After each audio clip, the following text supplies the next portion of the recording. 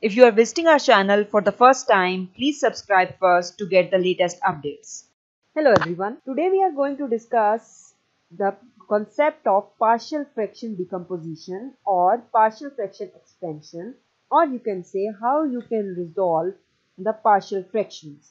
There are multiple names that are used for the same method at different places. So before understanding the method how you can do the partial fraction decomposition or partial fraction expansion, you must have the knowledge about what are partial fractions and what is meant by partial fraction decomposition or expansion. Okay, so let's say you have three sets of fractions. What are those sets? Let's see. 1 over x minus 1 and 2 over x minus 1 and 3 over x. So these are the three fractions. So if we find one fraction that is made out of these three fractions, we can do what? We can find their sum. We can find sum of these three fractions. And how we can find their sum? By taking the LCM. Okay. So by taking LCM, you can find the sum of these three fractions. Okay. So what you will get? After finding the LCM, you will get a single fraction that is made up of these three fractions. So this single fraction is also known as a resultant fraction. It's obvious that in order to find a single fraction out of these three fractions, it is easier by taking the LCM and by finding the sum. But what if I want to convert this single fraction into these three fractions of which it is made? Then what method should be used in order to get these individual fractions from this single resultant fraction? So here comes the idea of partial fraction decomposition. So we can say that in order to convert this single fraction into the individual fractions, we have to use the method of partial fraction decomposition or partial fraction expansion. As its name indicates that we are decomposing a single fraction into the multiple fractions. Okay, so it's a complete method of decomposition that we will discuss in our next lecture.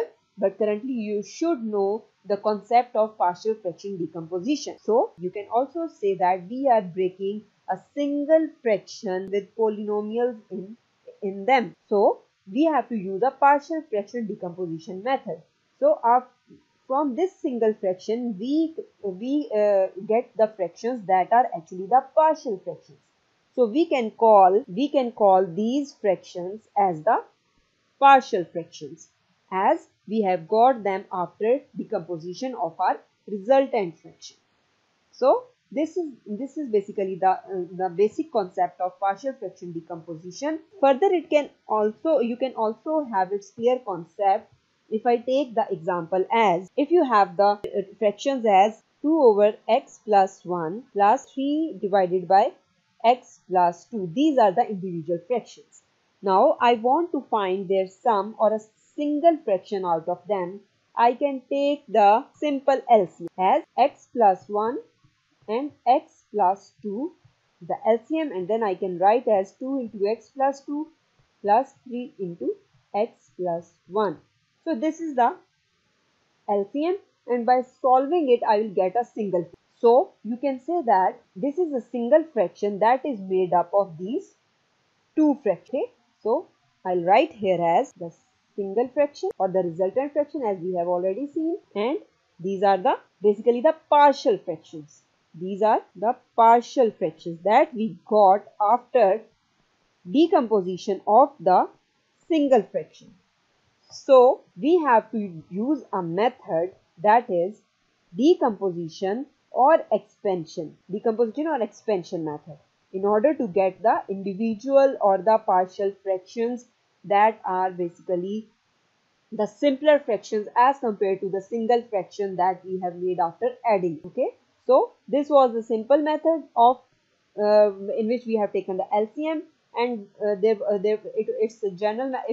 it's a method that was already known but there was no other method that can be used in order to decompose the resultant fraction. So a method that was devised for decomposition, that is called a partial fraction decomposition or a partial fraction expansion, in order to get these partial fractions. So these are basically the partial fractions. So this is the concept of partial fraction decomposition and expansion. In our next lecture, we will see how you can decompose a single or a resultant fraction into its partial fractions. Thank you. Thank you for watching. If you like this video, please don't forget to subscribe our channel math.com for more updates. Thank you.